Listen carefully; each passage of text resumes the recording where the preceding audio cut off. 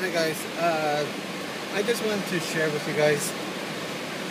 I went to this other Walmart today. I did do an earlier video about my Walmart run.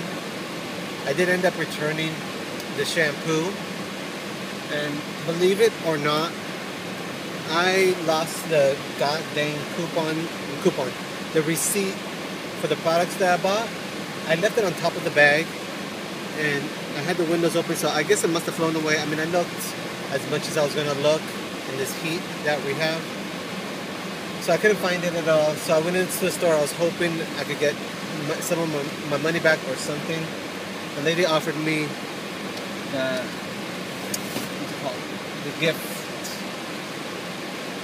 The gift card. I did let her know that I did use the coupon. I did have the BOGO coupon. So, and then I showed her the stuff or whatever. She says, if I'm going to give it to you, then I'm going to give it to you for the full price of the stuff. She wasn't a manager, and she was actually the only one there. So, I guess that you could say I came up on it.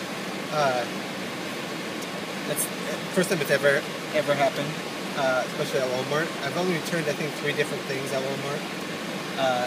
Before the other stuff was, it took like an arm and a leg, but this lady was pretty cool. So I pretty much got back in a gift card the amount of what I spent. Where am I heading?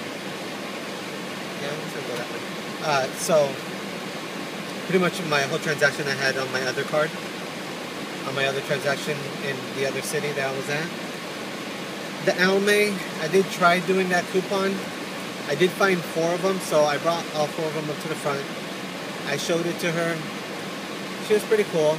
I didn't end up buying the product just because she told me that, you know, on the exclusions and stuff it says it does work. You know, on the fine print it says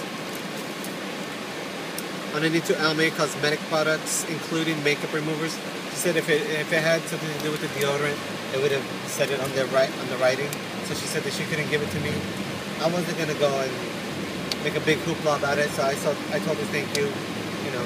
And then she asked me, cause I threw in some gum because I didn't want to do any of the overage, but then it turned into a big headache.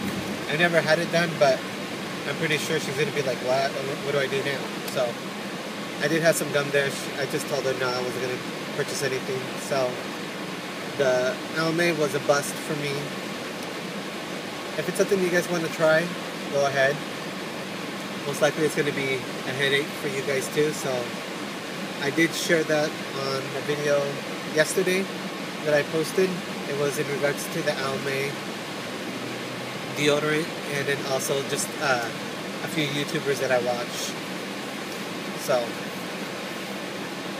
that was that. I'm headed over to Walgreens. I'm going to deliver all these things that I picked up a while back at Target that is just pretty much collecting dust and wanting to get back. So I'm going to go and do that, see if I can find anything at Walgreens.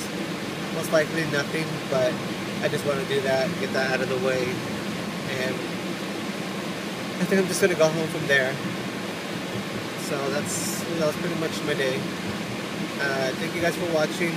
You know, like I said, I keep getting new subscribers, so I just want to thank everybody for subscribing, everybody for watching, for all your comments, and I'll talk with you again on the next video. Alright, have a good day.